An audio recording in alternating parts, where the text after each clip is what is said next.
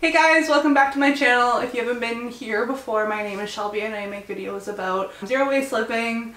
If you have been on my channel, welcome back. So today I kind of wanted to just talk about some zero waste tips. I'm no means am I perfect, but I have been learning and I've been on this journey and I'm ready to chat about some tips that I have kind of come up with. So my first zero waste tip is to avoid buying anything new. So in the chain of buying a brand new phone case, a brand new shirt, you have the production, which causes waste, and then you have the shipping, which causes CO2, and then that goes into the store, and the store probably creates more waste. I used to work at Nike, and I know for a fact that like every single t-shirt, I'm not bashing Nike, but every single t-shirt individually came in a plastic bag with a piece of paper, and that is just so wasteful. And so bottom line, if we don't create the demand for these brand new products, they will stop making it, period. And if they don't stop making it, they'll probably change their ways of how they package it or something to get you to buy it. But bottom line, like, just avoid buying new things. Like, so I'll go to our little thrift store, Value Village, and I got a brand new cheese grater, like a stainless steel cheese grater for like, I think it was like $3, whatever store you go to, and you'll probably pay like 15 bucks. Like, you just don't create a demand, and people's stuff that they're donating is good. Such a big impact in our food is just to buy stuff that's not packaged in plastic. I know some things are just unavoidable, such as like tofu. I'm lucky I live in a place where I can go around the corner and there's a cheese shop. I can go around the corner, there's a bread shop. Like, everything I need is within walking distance, and I can usually bring my own container and they're a-okay with it. I also do a lot of pretty much all of my shopping I do at the market, so I bring my produce bags and whatnot and I take it there. I honestly create zero waste when I go to the market. Another thing I do is I shop in bulk, so we have a store called Bulk Barn here, and that's where I do all my shopping for all of my like dry goods, so my beans, my chocolate, all those little things. So I just bring my jars and my bags and I go take the metro there, and that's where I get all my food pretty much. My third zero waste tip here is just to be prepared. I've been doing this lifestyle for like about 2 months now, and like I don't know how many times I've forgotten my bags or I didn't have enough bags and then I would have to get a plastic bag. It's just about being prepared. If you're not prepared and you make a mistake, you made a mistake, but at least you're trying. In my purse I have like a napkin that can be washed. I have some forks, I have some straws. In my market bag I have like a crap ton of bags that I can take to the market, and then in my purse I also have bags. So it's just being prepared for where you're going. Another tip is to shop at local stores. Local stores cry happiness when you shop with them instead of the big box stores, because it's actually going to them. So if you can, I usually love to shop at zero waste stores just because it eliminates the shipping to my house when it's just shipped right to the store. So I have a couple around me that I like to go to grab my stuff. I also love to buy fresh bread. I don't think I could ever go back to like Wonder Bread. Guys, fresh bread doesn't last as long, but like, oh, so much better. For example, like gift giving at Christmas and whatnot, maybe go find a small artisanal store around you. I know in my old town, like, we had this like really cool place where it was like a really good brunch place, but then it had this like thing off of it that had nice knickknacks and whatnot for like good gifts for Christmas, and buying stuff there would be better than going on Amazon and shopping off there. Another tip is to buy secondhand. Shopping at Goodwill and Salvation Army, guys, you can find so many good things in there.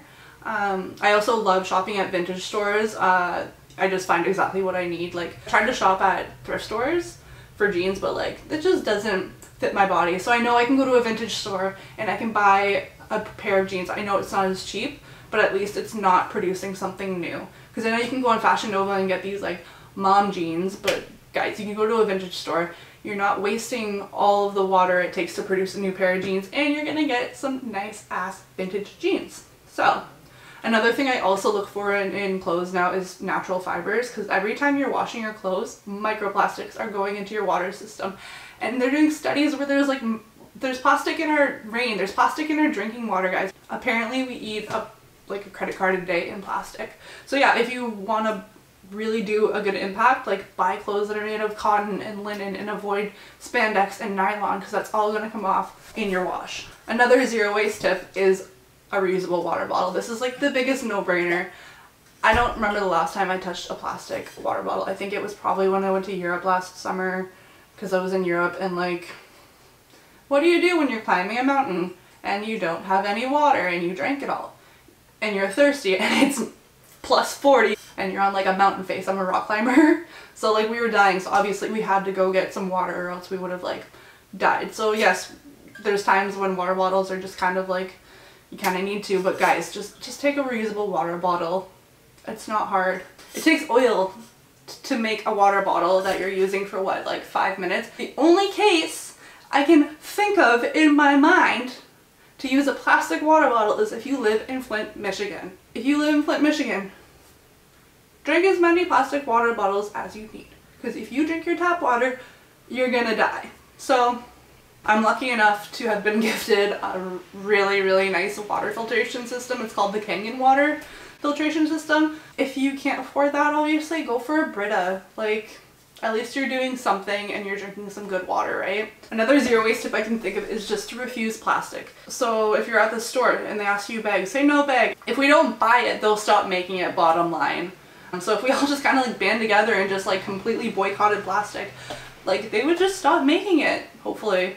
Maybe not, but maybe they try to figure out something else. Another zero waste tip I have that I pretty much follow religiously is to make your own drinks at home. Guys, you could probably make better coffee at home if you get like the right beans and whatnot. We have a French press here and we make our coffee every day. We don't go out for drinks because if you go out for drinks, like it's gonna come in a plastic cup. And if me and my boyfriend do end up going for a drink, we will go to a cafe and go sit down in a cafe because I know it won't come with a plastic lid and what. Also, you're gonna save money doing that. Starbucks, at least in Canada, if you go there with your reusable cup, they still use a cup to put the drink into your cup because there's just sanitary issues. Get your drinks at home and you'll avoid all that plastic. Another huge zero waste tip is just to compost your food. If you are putting your garbage, your scraps into the actual garbage and it's being sent to the landfill, it won't break down because there's no oxygen within and it just creates methane, which is way worse than CO2. I know a lot of cities already have compost, at least in Canada. We have bins outside. I don't know about everywhere in Canada, but most places we have our bins that we can put on our curb, and it's like curbside compost. So that's how I compost. I know in other major cities you could bring your compost, like keep it in your freezer and then bring it to the compost place. So I think those could be at like the market or wherever in your city. I mean, that's something you'll have to Google, but definitely compost. Another really big issue we have is food waste.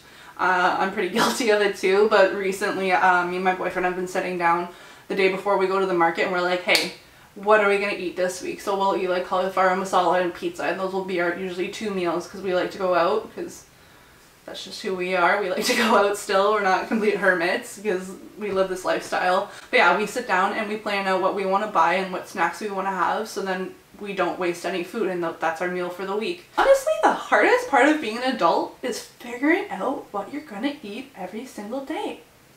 Like, I have been eating pasta with vegan mayonnaise for like 3 days, and it's just so difficult. One little tip that I do when I go to the market, they have this little dollar section. Brews like needs to be eaten tonight kind of food. I got 3 cantaloupes for the price of 1.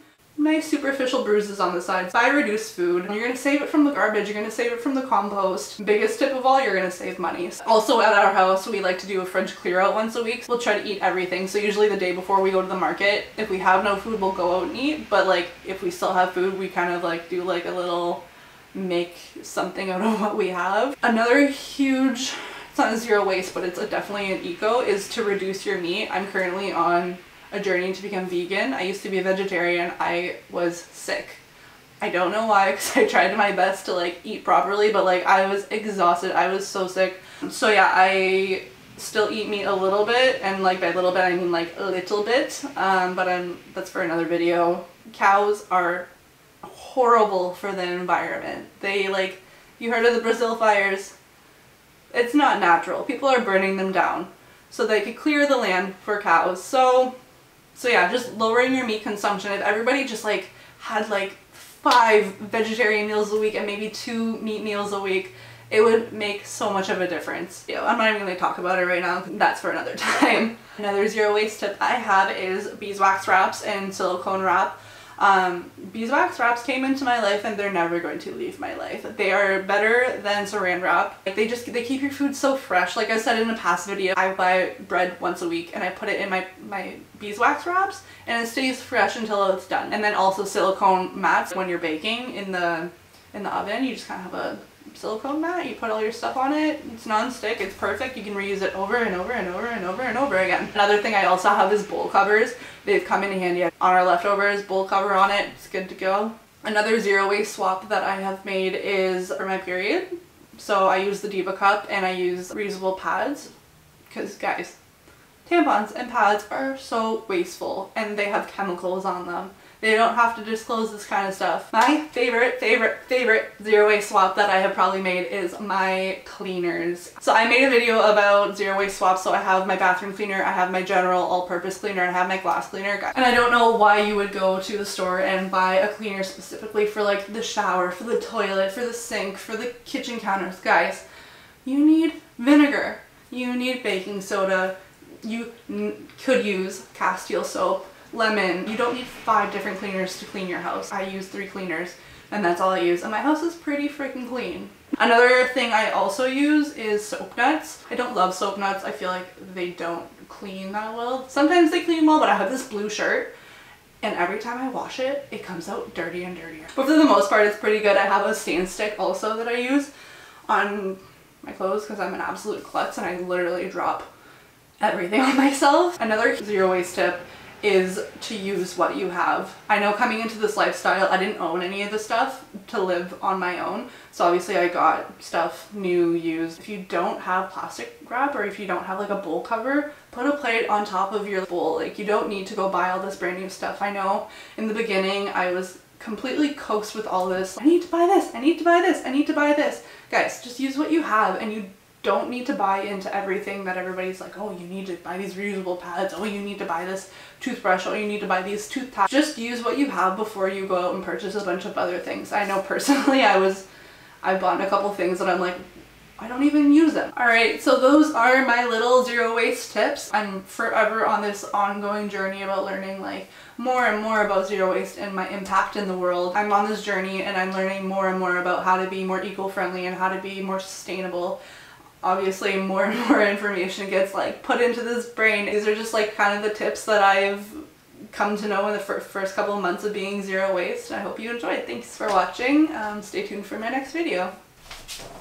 I would just like to address my half-dead fiddle fig tree. Guys, don't put your fiddle fig tree on your balcony in direct sunlight for 2 months because like every single leaf will fall off. The things I'm learning.